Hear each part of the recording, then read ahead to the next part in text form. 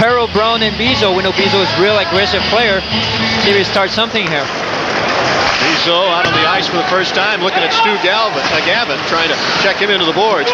Now Bezeau comes to the Roadrunners with over 400 minutes of penalties in 53 games in the Colonial Hockey League. He's throwing himself around right now. So the game got physical. Oh, Bezeau is going to draw a penalty. Snuggerud cross-checked him from behind, and Bezeau went out, started messing it up a little bit, and drew a penalty. Now he's got to back off here. Here we go. Bezeau fighting it out with Dave Hakstol.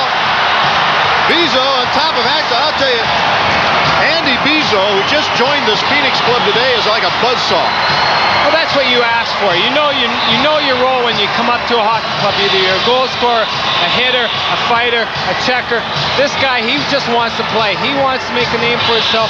He wants to help this hockey club out. So they're going to sort it out. And while they do that, we'll take a little time out. 1-1 hockey game. You're watching IHL on Prime.